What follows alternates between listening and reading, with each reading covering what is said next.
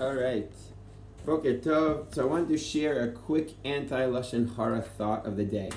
Today's Aliyah, we reveal the secret of why the Jewish people had to go down to Mitzrayim. So the pasuk in Perek Bet, pasuk Yudalet says that Moshe Rabbeinu he confronts these Jews who are fighting each other, and they come back to him and say,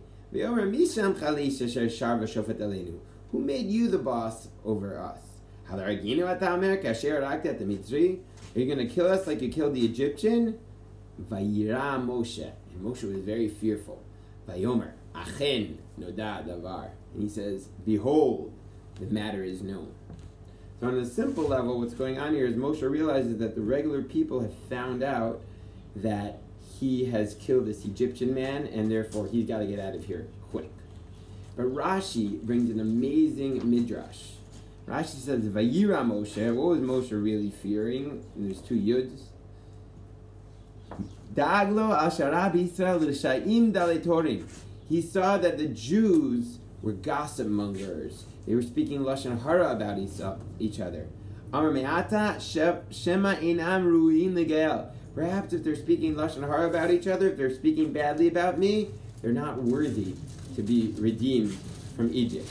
In other words, the reason why we wouldn't get out of Egypt is because we were speaking badly about each other. Comes the Kli Yakar, the Rebbe in Prague in the 1600s, and he says like this: the reason why the Jewish people are still stuck in their badness, more than all the other nations, speaking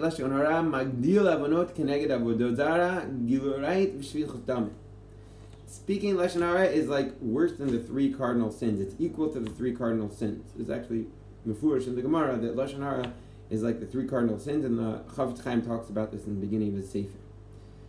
The MS Eino Kench, but the truth is not true. But Baruch Hashem, the Jewish people were redeemed because they didn't speak badly about each other. We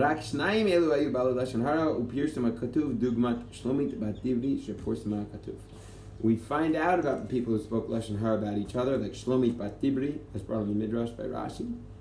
But most of the people were not speaking badly about each other, and that's why in the end they were worthy of being redeemed.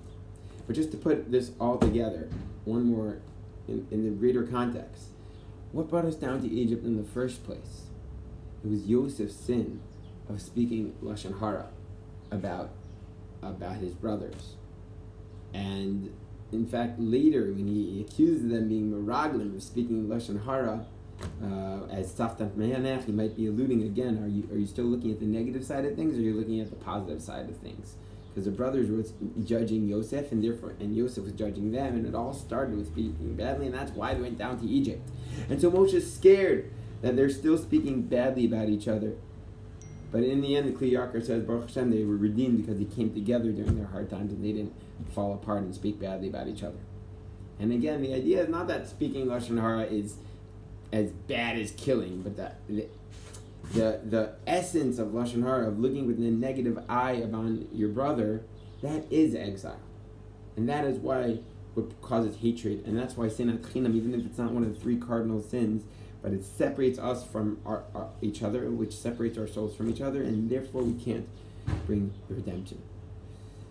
So beautiful words of Chizuk. Please, Hashem, we should have the strength to not speak Lashon Hara about each other, to look with loving eyes, to look for the Nekuda Tova, and in that way to merit our own personal redemption, which is seeing the good in each other, and bring the Gula Shlema.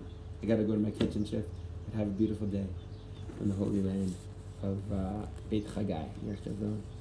Good almost Shabbos. I hope you enjoyed this little Parsha Lashon Hara thought of the week.